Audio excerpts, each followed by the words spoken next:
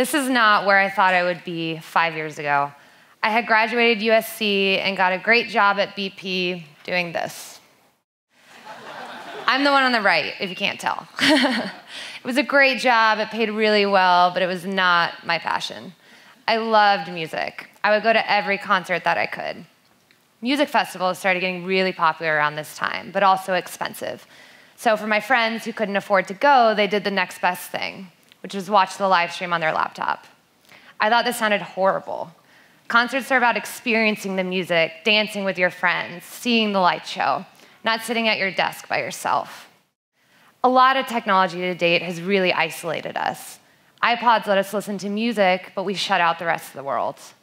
We sit at our laptops for hours liking things, but never truly connecting with other people.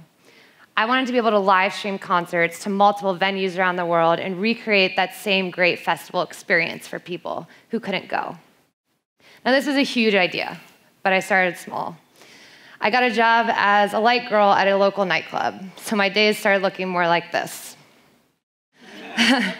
My parents were worried, to say the least.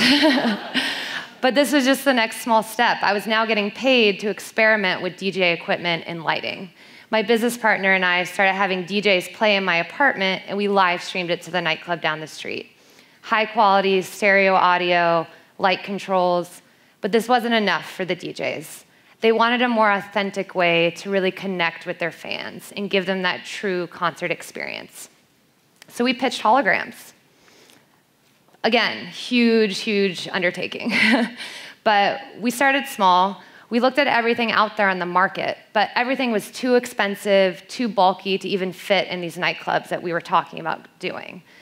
So we started building our own hardware in my business partner's parents' garage. We built a system that only took 2 people an hour to set up and has a very thin profile, so it can fit in all different types of venues that nothing on the market currently could. And we started doing hologram shows. And in case you forgot, I'm a king.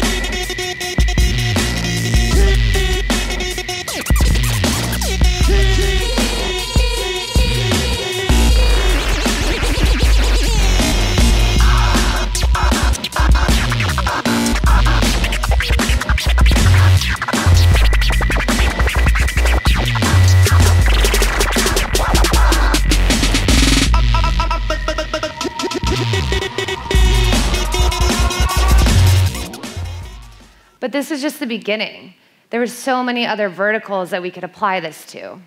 Movies have been using cardboard cutouts for years. But what if Johnny Depp himself could invite you into Pirates of the Caribbean 17? And amusement parks, there we go, okay. Amusement parks have used bulky costumes forever, but what if we could really bring these characters to life and connect with kids on a more real level? And lastly, we've been using Skype and FaceTime to talk to family members who are far away, but what if I could sit at my dinner table and have dinner with my significant other who is 100 miles away? So we started making things smaller.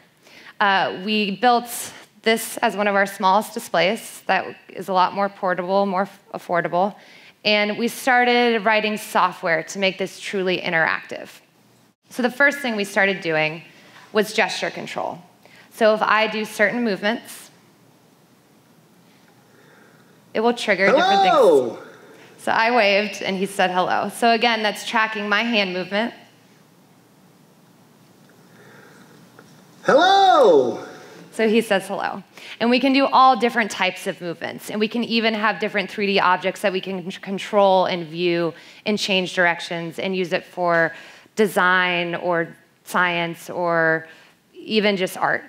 The next thing we wanted to do was be able to take any 3D model and map it to a person so they could control it. So this is an example of our avatar control. So this is a 3D model, and I don't have to wear anything on my body, but it's tracking my motions. So this is what allows us to have an actor be Spider-Man and talk to kids at an amusement park, or letting kids themselves be Spider-Man, and big kids, because it's really fun.